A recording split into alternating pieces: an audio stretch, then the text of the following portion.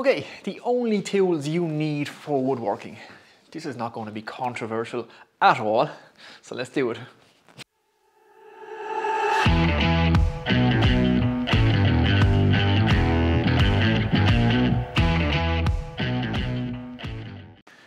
What's happening, everyone? Welcome back to the workshop. Now, in this video, I'm going to try and answer a question that I get asked a lot. That is, what tools do I need to start woodworking? Now, it's a near impossible question to answer, but we're going to try in this video. I get asked it a lot, and the latest question I got was from Nick Smith, and he said, can I do a video on what tools he's going to need? So he says he's just recently retired, he's moved to the southwest of France, he's currently renovating his workshop, he wants to start out woodworking, making smaller items and then progress from there, and he just wants to know what tools does he need to get started.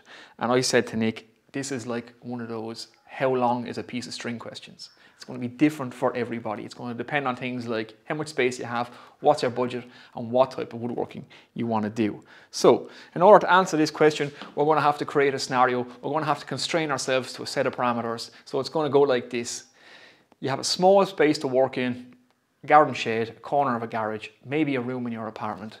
You're starting out in woodworking. You want to make some stuff like boxes, some dovetail boxes, some inlay boxes. You want to practice your joints, dovetails, miter dovetails, inlay dovetails, that kind of work, and you're going to work with hand tools. So we'll limit ourselves to that, to the absolute minimum you will need to make all those things.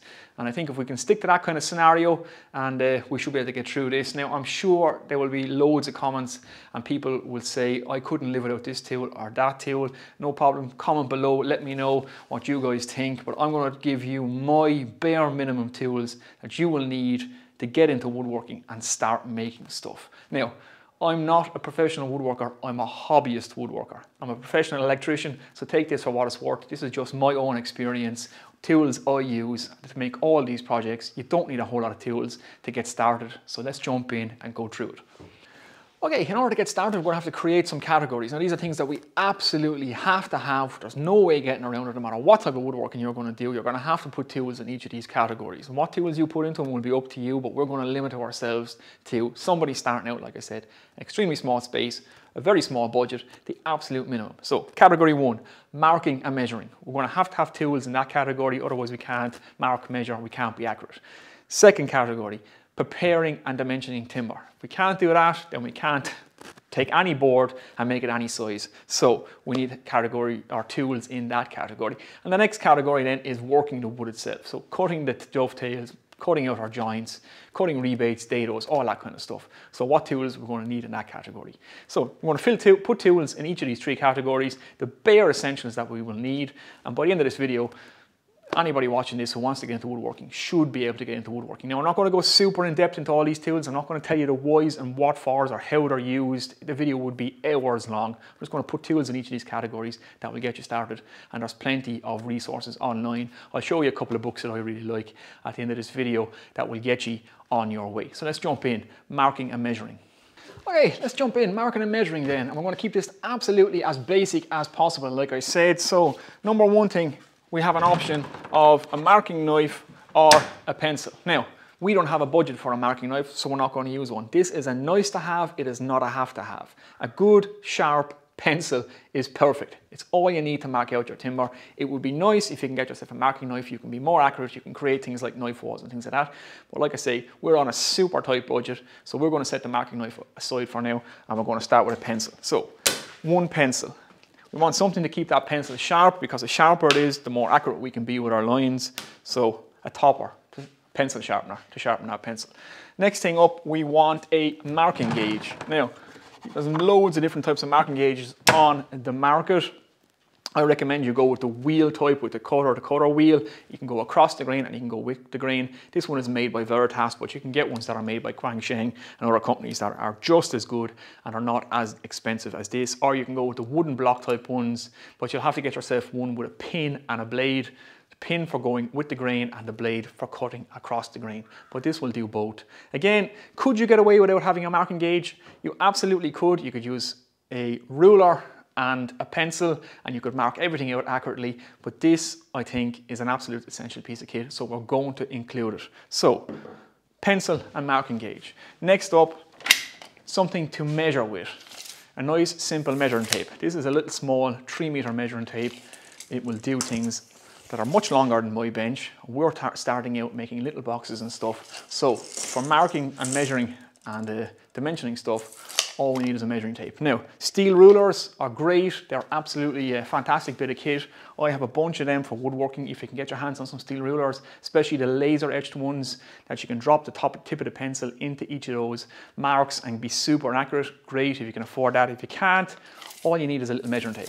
Nice and simple. That will measure everything you need to measure. So, next up, squares. Okay, for our squares, we're going to keep this nice and simple again. Now, squares are an absolute essential part of our marking and measuring category. We can't get away from them. You're going to need to be able to square lines across your boards. You're going to need to be able to check that your boards are actually square. These things are essential, especially for dimensioning timber. So, things like engineer squares are fantastic. They're highly accurate. There are 2 set tolerances, so there's A class, there's B class, and then there's higher classes. There's loads of brands on the market. You can spend as much as you want on these things. They can get super expensive or they can get really cheap. We're not machinists, we're woodworkers, we're hobbyist woodworkers, is who I'm hopefully talking to right now. So they don't have to be super accurate. There are cheaper versions of this, but these aren't in our budget, so we'll stay away from them. We're going to look at a nice, humble combination square. It does 45s and it does things at 90 degrees, and you can check that everything is a square. It also has a built-in steel ruler, which is nice. You can get Stanley or many other different types of makes. A nice Stanley one for in around 20 euros, 25 bucks, whatever, you know, £15 sterling. That will get you woodworking. It will be accurate enough for everything you need to do. It has, like I say, a 90 degree and a 45 degree and a built-in steel ruler. Next up, we want a sliding bevel. Now, we're going to be doing more angles than 45 and 90, so we want to be able to set angles and we want to be able to mark dovetails. We are not going to spend any money on dovetail markers. They are nice to have. They're great if you have the extra budget. They make things so much easier, but we don't have the budget for it, so we're going to do all our dovetail marking with our sliding bevel. We can set this to any angle we want. You can get a board, you can do all your ratios on the board, and you can set this guy. So you can do your 1/8 or your 1/6 for your dovetails and any other angle that you want to do in between. So an essential bit of kit. That there is the entirety of everything we need to mark and measure for woodworking. Now, there will obviously be loads of stuff not included in that you would love to absolutely have, but we don't have the money for it. So we want to start woodworking. This is all we need. Okay, on to category number 2, and this is dimensioning and preparing stock. We're going to have to take some sort of lumber and get it to the correct size and dimensions that we need to make our project. Whether you buy rough cut stuff or pre-prepared stuff. If you buy the rough cut stuff, it will save you a bit of money, but it's a lot more elbow grease. If you buy the pre-prepared stuff, you're going to pay a little bit more for it, but at least it's all dimensioned true and square. Most carpentry stores will sell pre-dimensioned packs of timber, small boards that you can use in projects. I recommend you go down that road. It will take a lot of the headache out of it when you're starting out, and it'll get you straight into the woodworking. But if you want to prepare your own timber, you can do that with hand tools as well, and it will save you a little bit more money to buy rough cut stuff. It's cheaper that way. So let's jump in. We're going to need some saws. We have to cut our wood. There's no getting around it. So set of Japanese hand saws, I reckon, is the way to go. And why Japanese hand saws? Well, they're easy to use. They're nice and simple. They're really effective, and the good thing about them is they are a lot less expensive to get a good set of Japanese hand saws than to buy a set of Western saws. They're very, very cost effective. So what we have here to start off with is the Ryoba saw. This is a double-sided saw. It is a cross cut and a rip saw all in one. So you're getting 2 saws for the price of one, and it's a flush cut saw as well. You can see it's very, very flexible, so it's easy to flush off materials with this. We have the Kataba saw, which is a cross cut saw. Then we have the Dazuki saw, which is a dovetail saw. So you can see it has the spine on it there to keep that blade nice and straight. And then we have a small flush cut saw. This all comes part of the set. I don't know the Japanese name for the small flush cut saw. I'm not going to try and pronounce it. So there you go, that's 4 saws. Now, let's assume we don't have the budget to buy that set. We only want 2 saws. So we're going to get, for our cutting, we're going to get the Ryoba saw, which gives us a cross cut saw and a rip saw, and a Dazuki saw, which is our dovetail saw, which will work for most of our fine joints. So that's our 2 saws. Okay, next up in the dimensioning and preparing stock, we're going to need a hand plane. We're going to need some sort of hand planes, and there's only one to go for if you can only have one, and that's a jack plane, and I recommend getting a low angle jack plane. This particular one, as loads of you guys will have heard me say it in my videos before, this is a Lyle Nielsen jack plane. Now, you do not have to spend the money on a Lyle Nielsen jack plane. If you do have that kind of money in your budget, you probably have money for a lot more tools than this. But Quang Sheng make a good one. If you're in America, Wood River make a good one. You could get the Axminster Rider one. That will get you working fast. You can even look to pick up a second-hand low-angled jack planes online. Now, why a jack plane? Well, it's called a jack plane for a reason. It means it's the jack of all trades. I mean, you can do a little bit of everything with it. Does it do everything brilliantly? No, but it does everything okay and good enough. And the low angle one has a nice bevel up blade, so you can work end grain. So you can use it with your shooting board for truing up all your miters, for truing up end grain, for squaring stock. You're doing everything by hand, so it's nice to have a low angle plane that can plane end grain. And you can buy additional blades, so get yourself a couple of different blades for it. They will come usually with a 25-degree bevel on it. You can get a 35, 38 degree and a 50-degree bevel and turn it into a high-angled plane for doing difficult grains. Now, stay away from difficult grains when you're starting out. Just stay to nice, easy timber like pine, ash, maybe some sort of maple that's not too highly figured. Sapele is nice to work as well. There's a few different woods, but again, it's going to be trial and error, and you'll see what you like yourself. So we can dimension timber with one of these. I flattened this entire worktop, and this is nearly, it's almost 8x4, and I flattened the entire thing just using this one plane. So we can dimension our boards, we can square our boards, we can use it as a jointer, and we can use it as a smoother. And if you get yourself 3 different types of blades, 25 degree, say a 38 degree and a 50 degree blade, it will do absolutely everything you need a plane to do, and it will work really well with your shooting board as well. So that's a low angle jack plane. This is a Lyle Nielsen one. If you have the money, go with one of these, go with a Veritas. If you don't have the budget, step down, go with a Quang Sheng, a Wood River, or maybe an Axminster Rider plane. So that's all we need to dimension and prepare our stock. 2 saws and a plane. Let's move on. Okay, on to category number 3, and this is our final category, and this is working the wood itself. Now, there's an absolute myriad of tools that we could fit into this thing, from rebate, or if you're in America, rabbet planes, shoulder planes, we could have chisel planes, router planes, plow planes, cabinet makers chisels, butt chisels, mortise chisels. So it's an endless amount of stuff. Forget all that. We don't know how to use it, and we can't afford it, so we're not using it. So we're going to get ourselves a nice set of chisels. 6 chisels will do you. So if you want to go from like a 3mm chisel up to a 25mm chisel, or if it's an Imperial, an 8-inch chisel up to an inch chisel, get a set of 6, get yourself a set of bevel edge chisels, and start woodworking away. So I'll show you the chisels I use. So these are my set of Ashley Isles chisels. I got these from Workshop Heaven. These are a set of cabinet makers chisels. They are a bevel edge chisel. They go down to almost a fine point, but they have a slight side on them. You can get dedicated dovetail chisels that go down to an absolute fine point. That's almost like a blade on the side of that chisel. You don't need them. Get yourself a set of cabinet makers or bevel edge chisels. You will be able to get into the corners of those dovetails. Just be careful if you're using a bigger size chisel, you might bruise the edge. Just step down a size chisel. You can still dovetail with all these. You can mortise with these as long as you're not hammering them too hard. You're not going to be doing too big a project, so these set of chisels are ideal. They're not super expensive. They're not extremely cheap. They're kind of a mid-price level chisel. They're the ones I use and I recommend them. They come hand flattened and pre-flattened, and you can buy the set of 6, like I say, which goes from a 3mm up to a 25mm, and you're covered to do almost everything you need to do.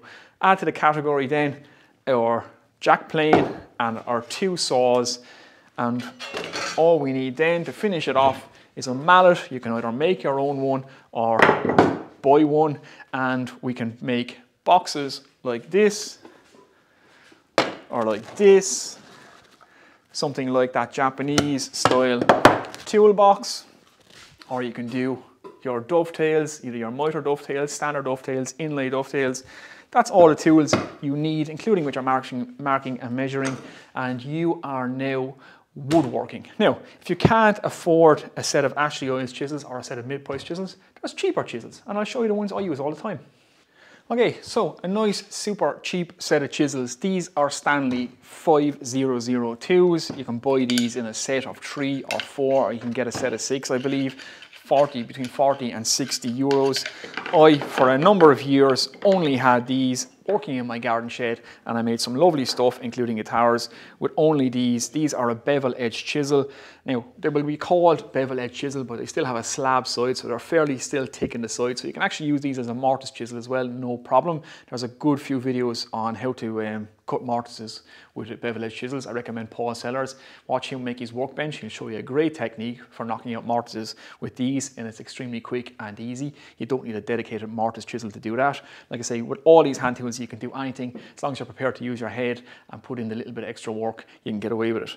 These ones will take a razor sharp edge and are easy to sharpen. They don't hold an edge as good as the actually oiled ones, but they're a hell of a lot cheaper. But still, it's not bad steel. You can flatten the back of them. You can put a razor sharp edge on them, and you can woodwork away. So there you go, in around 40 euros, $40, $45, a cheap set of Stanley bevel edge chisels. We're away for slates, as they say.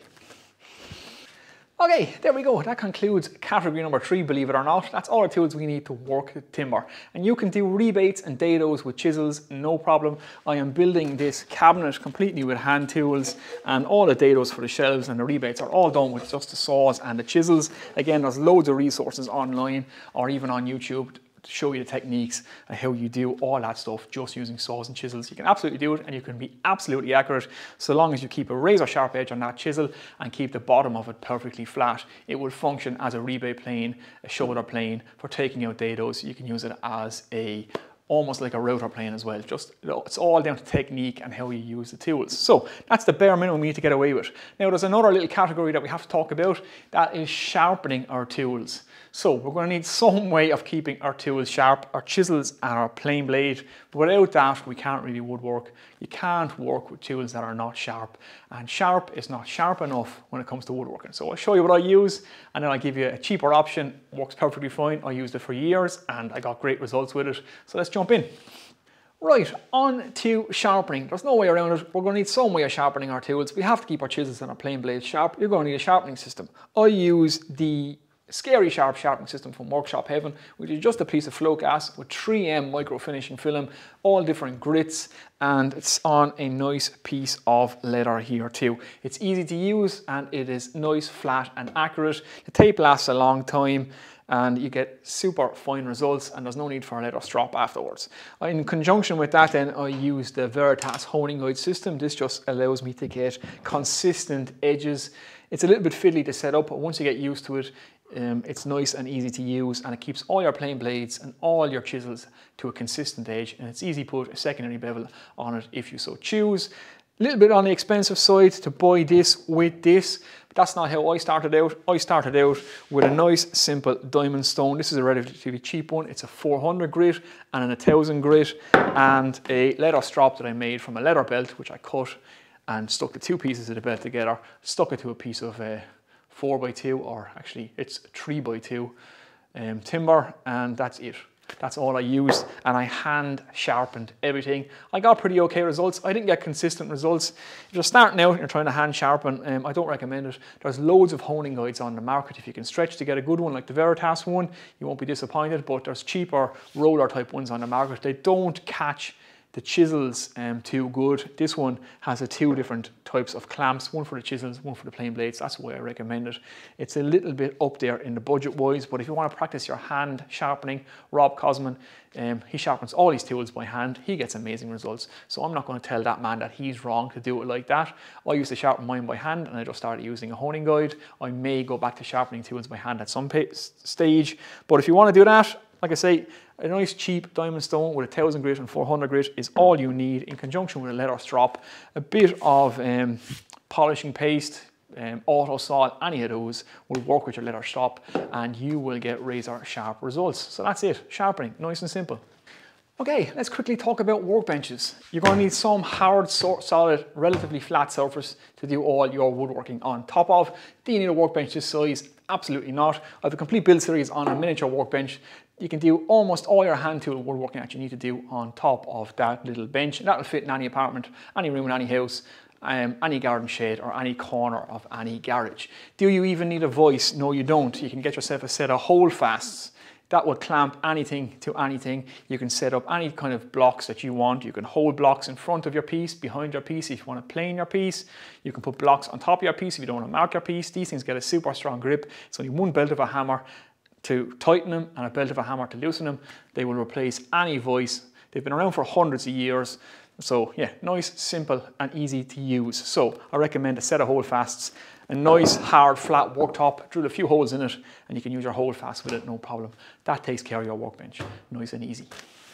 Now, once you get yourself set up with all those tools, you are ready to go, and I have complete build series on all the jigs and stuff that you can make, and you will be able to make every single one of them with the tools that I've just shown you. You'll be able to build yourself a all wood Moxon vise if you so need one. I have an all timber camlock leg vise. I have a build series on the workbench, a smaller version of the workbench, this miniature workbench, shooting boards. I have bench hooks, mallets. Even if you wanted to build yourself a nice rebate plane that takes a chisel, you can build what they call a poor man's rebate plane. It works really, really well, has a fence on it and all. So you can start now to build your own tools once you get those few hand tools, and the sky's the limit. You can start woodworking and you can start building from there. Now, I'll give you a look at a couple of books I recommend.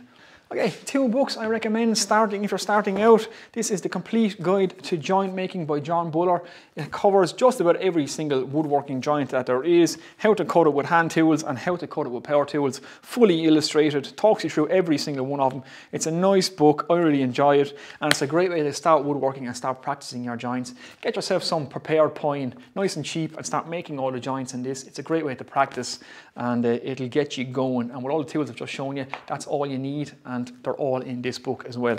Next up is the Collins Complete Woodworker's Manual. I really enjoyed this one. This is like an encyclopedia for woodworkers.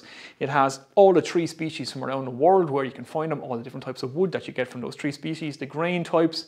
It takes you through manufactured timber products, all the different grades of plywood, how plywood is made, MDF, all that kind of stuff, all the woodworking hand tools and all the woodworking power tools. Now the power tools are getting a little bit dated, but they're still more or less the same as the power tools that are around today. So all the techniques and everything are the exact same. And like I say, it's an encyclopedia for woodworkers.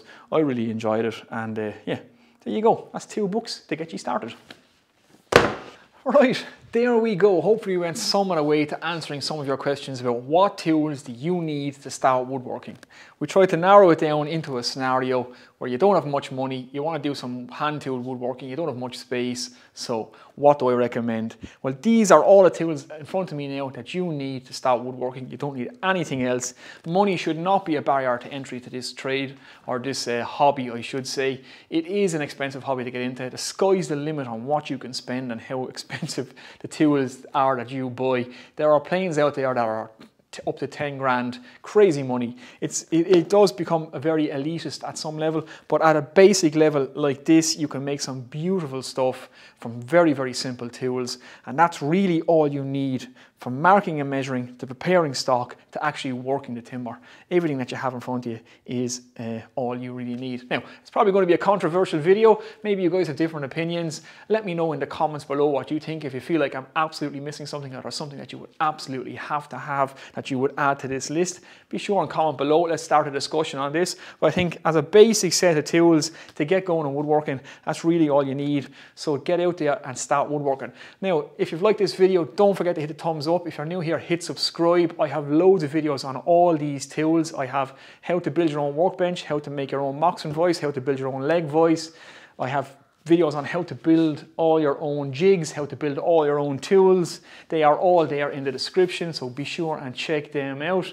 And like I say, comments and questions below. I will get back to you, and hopefully this has answered the question of what tools do I need to start woodworking. There you go, guys. Take it easy. I shall see you in the next one.